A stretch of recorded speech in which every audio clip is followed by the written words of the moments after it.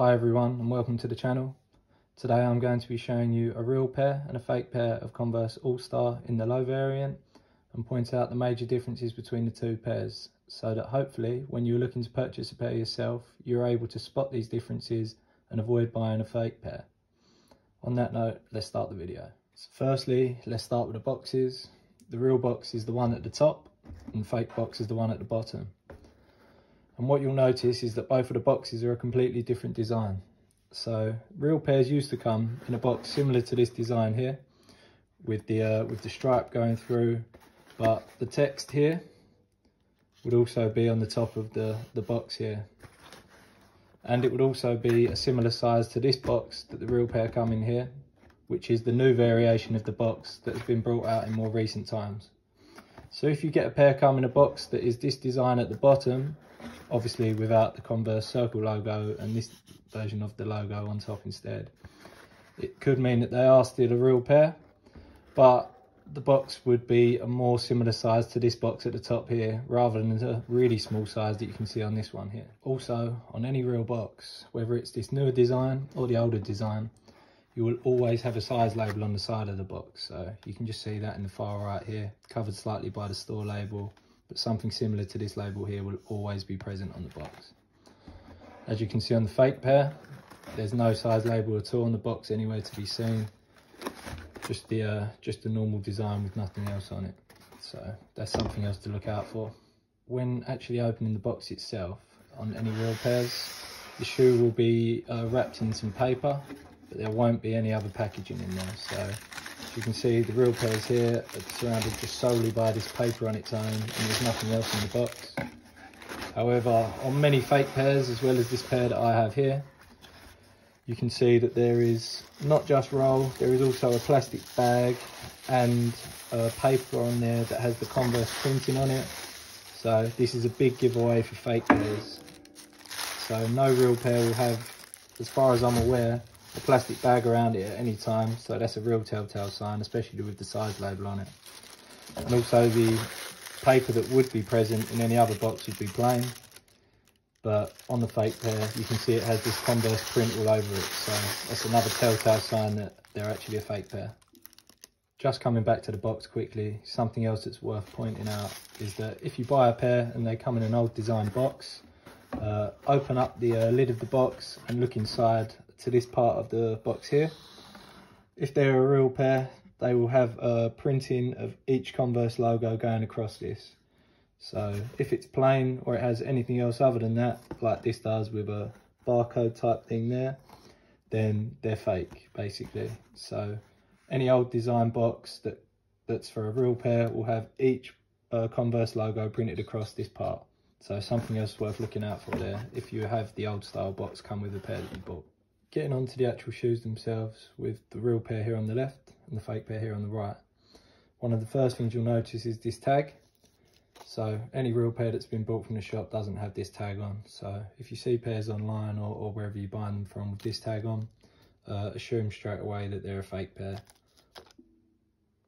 Something else that you can see quite clearly here is the difference in the colour of the insoles. So I know this isn't something that you'll be able to use for every colourway of the shoe, but definitely for the white pairs and some of the other lighter pairs that have this insole.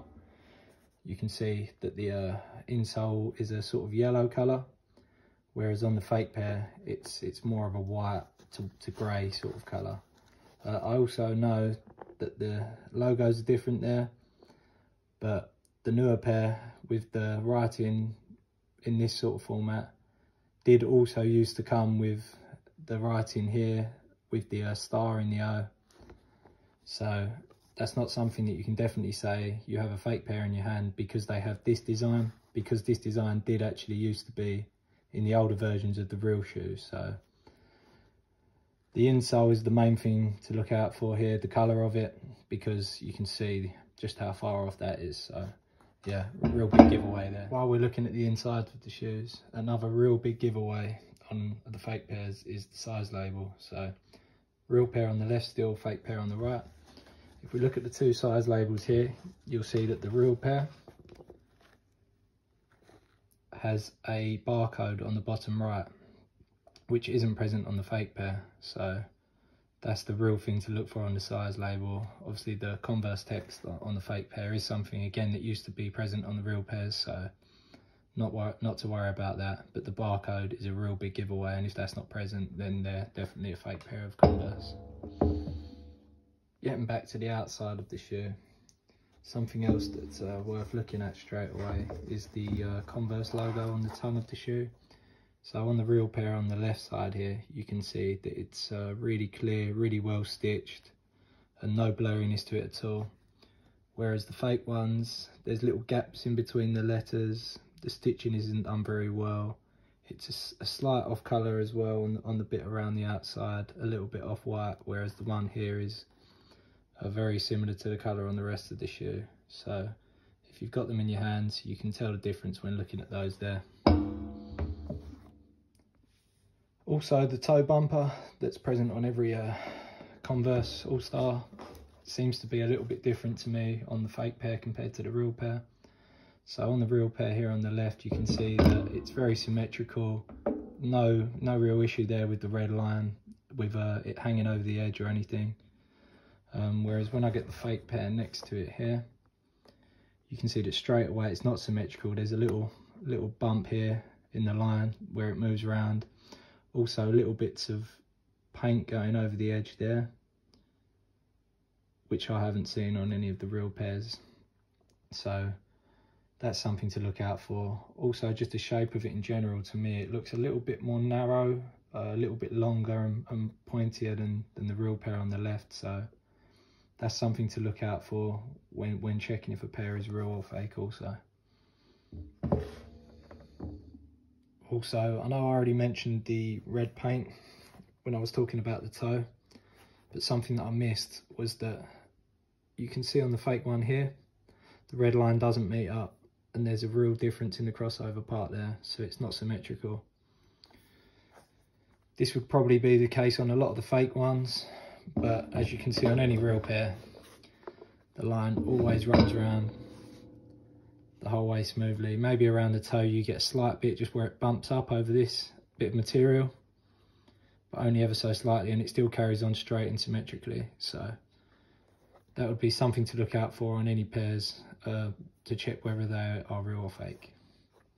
Something else I just noticed as well when looking at the paint there is that on the real pair, if you look at them really closely, just underneath the red line going into the bottom of the sole, there's a small checkered pattern going through the bottom where the blue line is, and that runs all the way around the sole except from on the heel and except from the toe bumper. So you can just see that pattern there if I get really close. But on the fake pair, there's none of that. It's just smooth the whole way around, and I assume that would be the same on a lot of the other fake pairs. So just a close up there for each one, real on the left, fake on the right. You can just see ever so slightly that checkered pattern there, which isn't present on the fake one.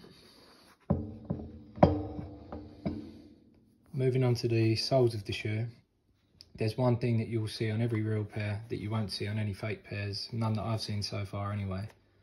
So on the sole you can just see there's a dot in line with where the toe bumper comes to an end, and that is on both shoes on the outer side. So on the right real shoe, it's just there in line with the bumper, and on the real left shoe, just in line on the outside of the sole again.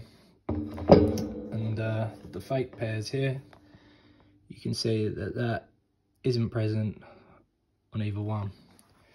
So if I just put two of those side by side, real one on the left here, fake one on the right, you can see no dot on the fake one, dot just there on the real one. So yeah, this is something that would be really good to check if you have the shoes in front of you. Understand it might be a little bit trickier if you're looking at a pair online, but it's a clear giveaway because I haven't seen this on any fake pairs so far that I've looked at. If we take a look at the heels of the shoe also, if I just take one from either side, you will see that the Converse logo is again present on the back, and this will be very square and even as it is on the real one here. But on the fake one, this can be a little bit off, so This one here isn't square at all. You can see it just coming away from the sole. It's not level. Again, the text isn't something to worry about with the Converse logo, because some of the older versions of the real pair did have the O with the star inside. So not to worry about that. It's more just the alignment and the shape of it. So completely squared off on the heel on the real one, and really clearly off on the fake one there. So that could also be another giveaway for you as to whether a pair is real or fake. One final thing I notice on the shoes is that the toe bumper goes around a little bit further on the real pair than it does on the fake pair. So if I pull those up together, you can see that the real pair has the toe bumper carrying on just past the eyelets here. So that's a good marker to look out for. It's gone just past that first eyelet. If I look at the fake pair, it's come up really short, so just before the eyelet there. So this is a clear thing that you can look for. You can see the difference of how far off they are on the fakes. And I suppose it could also be the same, that they might go a lot further past on some fake pairs, and you could look out for that also. But just keep in mind that on the real pairs, they tend to end just in line with the end of the first eyelet. So that's something to line it up to. And if it's anything different to that, like it is on this fake pair here, then they're probably fake. So real pair, just going past the first eyelet. Fake pair,